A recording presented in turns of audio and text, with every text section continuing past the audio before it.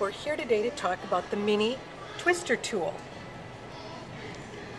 This unique little tool comes in this packaging with this free pattern for a table runner. I'll show you the table runner later, but right now we're going to be making a pillow. So to obtain the pillow design that I want, this is how I lay it out. And the first thing I do is spray it with Mary Ellen's Best Press. This helps stabilize the fabric because when you're cutting, you're going to have bias edges, and it helps reduce the amount of stretching that you're going to get. So you begin by lining up the black lines on your tool with your seam lines. And you're going to cut, being careful not to extend your cutting line too far past your template or your twister tool. And if you have difficulties cutting with your opposite hand, I'm right-handed, so it's my left side that I have problems with. I'm not ambidextrous. I draw a line with my twister tool, with my friction pen, and then move my ruler over and cut on my line. You may have a different favorite marking pen, but that friction pen, they've got twister tool on the brain, will disappear with heat.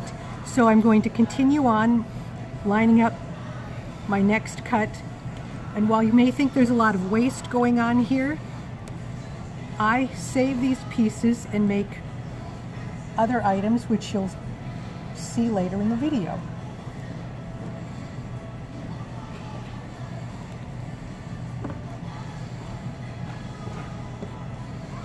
So get those little last corners there. So you're going to continue cutting all the way across, and you only want to cut one row at a time and sew it so that you maintain your design placement. So this is what your first row will look like. Then you'll go back and cut your second row and sew it. I sew them on as I complete each row, so I keep them straight. Because sometimes you get interrupted and lose track of where you are. So when we get all of our rows sewn together, this is our completed pillow top. Now there are people who say there's a lot of waste, and there is waste. I reuse my waste. I don't call it waste, and I make mug rugs. These aren't finished yet, obviously. Or pot holders, or a larger mug rug for your mug and a snack. This pillow pattern has 5 different designs on it, and as you can see here, it says for 18 or 20-inch pillows. This is meant to be used with the little twister tool, not the mini twister tool. However, I like more design showing on the front of my pillow. As you can see with this example, if I had my design going all the way to the edges of the pillow, you wouldn't see all of the cute little pinwheels. And here's a designer tip, and you won't know. If your seams don't match exactly in the center, you can camouflage them with little decorative buttons or with an applique center. So to get this pillow bigger, I simply added a 2-inch border all the way around.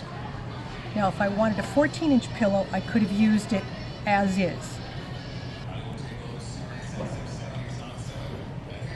This is the free table runner pattern that is included with the tool.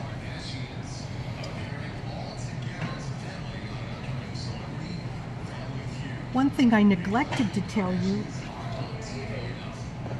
was the beauty of this tool has little feet that raise it up above the fabric, so as you're cutting, you're not rocking back and forth on your seam allowances or the lump that's in the middle that forms your pinwheel.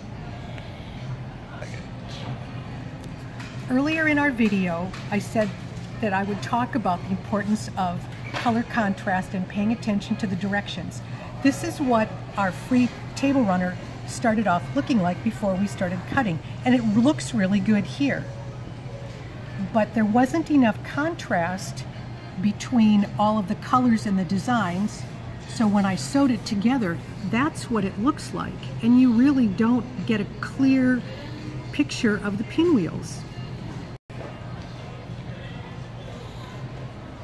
So these are just a few of the fun ideas that you can make with pinwheels, otherwise known as twister tools, table runner, mug rugs, hot pads, pillow, and I had one extra that I used on this pop-up.